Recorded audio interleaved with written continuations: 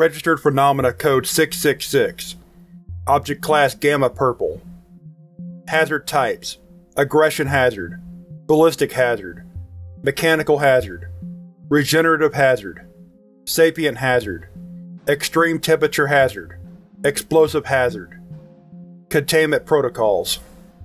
Due to the remote and erratic nature of its manifestations, RPC-666 is currently uncontained.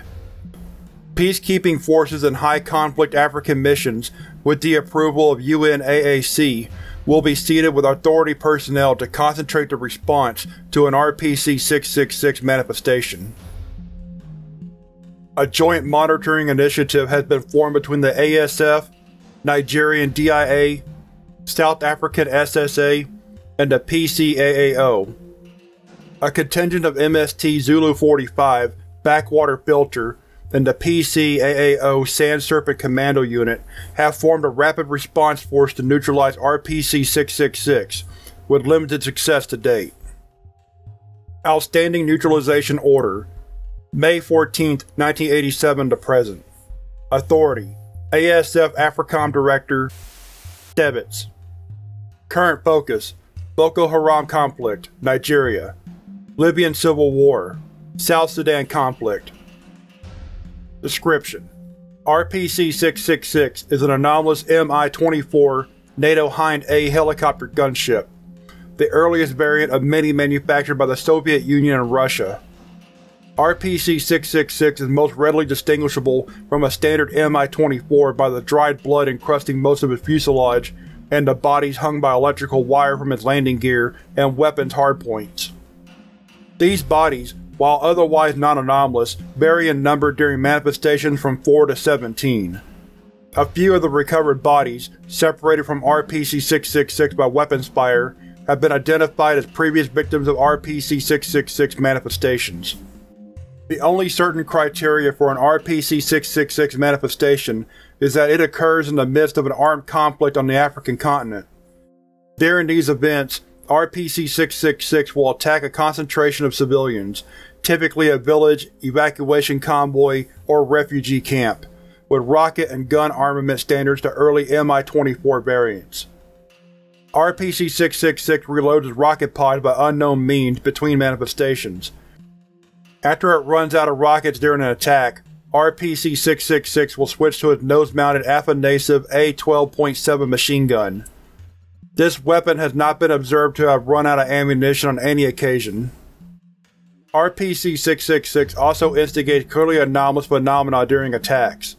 The air temperature of the target area drops to an extreme of -2°C or -28°F immediately prior to a manifestation, gradually rising to 49 to 67°C, 120 to 145°F over the course of particularly lengthy attacks.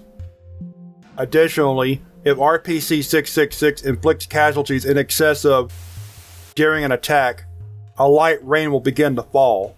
The water, when collected, has been found to be brackish and at boiling temperatures.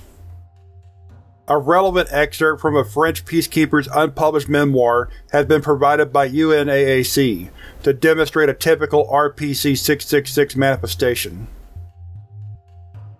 This place is madness, the heart of darkness, but the riverbed is dry, and the skies and dirt are red with atrocity. I can't believe my own memory. I pray that writing this all down will still my conscience. I don't want to end like Leclerc or Morgenthau. God, I can hardly write straight. This is what happened. The village is where I'm taken back to every night. The rebels were a few miles away, and the government was launching haphazard airstrikes. Our tiny force could only watch the refugees pour in, and help as best we could. We agreed to fight the rebels when they came, not as peacekeepers under emasculating regulations, but as men and as soldiers. It would have been a fine death. It was not meant to be. The temperature dropped, frost forming on windows, like winter back in France. We were confused. The Africans were in near panic. They had never felt this cold before. The village was in an uproar, children crying, some of the villagers and refugees nearly coming to blows. Then hell appeared in the sky. A Soviet attack chopper, bloody and dangling a dozen corpses in its wake, strung up in rebel fashion, like a visage from the modern inferno. We were instructed on air attack back in France, of course. We had seen government helicopters attack targets, felt the ground shake. No description does the real thing justice. The absolute soul-shaking helplessness.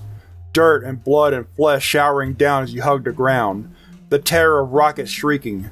The terror of the thing itself shrieking, keening and wailing above the bedlam of the village. Once the rockets were spent, it hunted with bursts from its nose gun. Thump, thump, thump across the fields. Francis is a braver man than I. He wielded a 12.7 on our vehicle, firing until the helicopter tore him apart. Lewis was killed by shrapnel. I don't know how many Africans died. It worsened. The air then grew hot, swelteringly hot. In the circumstances, it felt like suffocation, burning my lungs as I hid in the grass with Leclerc. Then the rain began, pattering down, scalding to the touch. The shrieking from the mutilated wounded redoubled, until the helicopter disappeared and the air cooled. I was convinced I had died and was in hell, doomed to stew in shame and terror and rage, choking on the hot dust raised by the helicopter, all to the end of time. I heard they'll say Francis and Lewis were killed in a rebel ambush.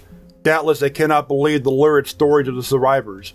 How can you distinguish them from the exaggerated tales of any other helicopter assault? I think that's the part that most horrifies me. This ghastly, hell-spawned slaughter, and really, who will care? I am convinced that beastly machine was not a government helicopter, but what does it matter? They've massacred a half-dozen settlements in the province, if left thoroughly. And the rebels behead fathers in front of their sons. I've seen that too, only forced out my nightmares by the helicopter. As acute as that horror was, it's just a drop in the bucket of gore, like a hellish manifestation of all the senseless cruelty, still shadowed by the scale of the violence here. How can I return to the streets of Ivry, and go back to the bakery? It won't be for some time.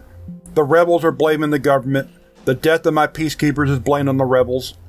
I think the devil wants the bloodshed to continue, the drop that caused the bucket to overflow. The origin of RPC-666 is difficult to trace. As examples of conventional Mi-24s attacking civilian targets during African conflicts number in the hundreds. There are even several recorded instances of corpses being hung from the helicopters by non-anomalous militias. The only unmistakable characteristic of an RPC-666 manifestation, its temperature and weather phenomena, is often lost in emotional and sensationalized accounts of conventional attacks. An example of a genuine account of an RPC-666 manifestation is available below. Note the references to temperature fluctuations and clouds seeded to produce boiling rain. Excerpts from a journal discovered in a store of confiscated items on the Guinean-Liberian border. I think the devil has descended on the valley, or else the government's air force. I barely have my life, and little Nora, my beloved and my poor blind father are gone. I dare not go back. It was so cold, the children were wailing before it arrived, breathing fire and horror and screaming over the burning village. I held Nora close under a collapsed roof, watching the beastly machine scour the maze and shoot anyone who fled into pieces. The air was boiling hot like a cauldron in hell by then, and when Nora stopped crying and went still, I started running with her in my arms. Hoping she would die fast, God forgive me. The refugees from the south, the ones I had complained about squatting near the well, they saved my life, and little Nora's. Blood for blood under the devil's gaze. They ran from their tents and drew away the beast, and we escaped into the West Hills. I cooled her off in a watering hole, and wept when she opened her eyes again. I'm taking her over the border. I love this land, the land of my ancestors back in the beginning of time. But there is a taint, black and uglier than the passing militias. The devil's shadow stalks like a hunter, hanging its victims as trophies and seeding the clouds to a boil. There are already rumors that the refugee camp at Lake Dubaki was attacked. We passed some shattered military vehicles on the road. They must have failed to stop the beast. The peace deal they were talking about must be just as failed and broken right now. Nora's smile is the only thing that proves to me I have not passed into hell and descended to some nightmare. and that smile is now so faint. I must get her to the border. I will write again tomorrow. Neutralization status. As of May 14, 1987, following several failed containment attempts by the ASF, a neutralized order was approved for RPC-666.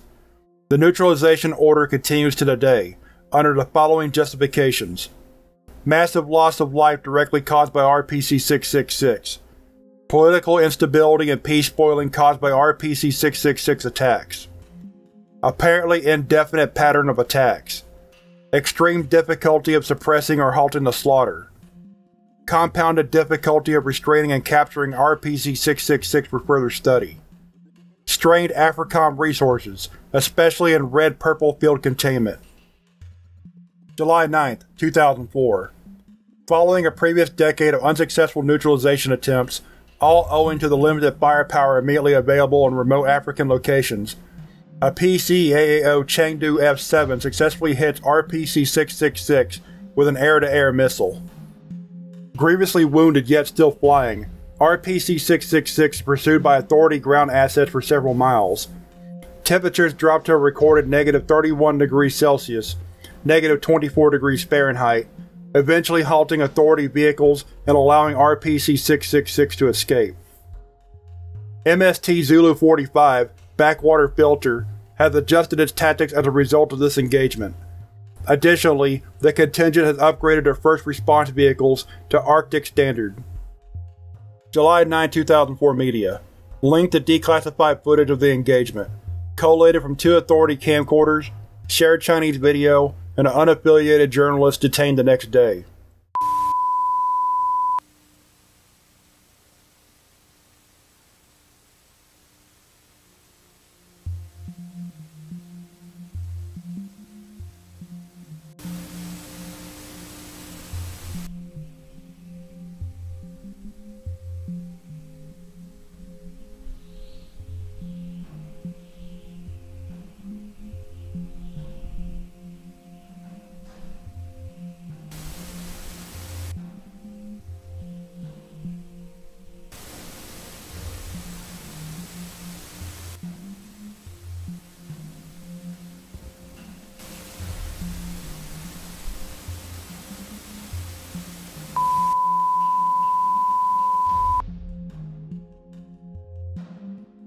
September 23, 2009.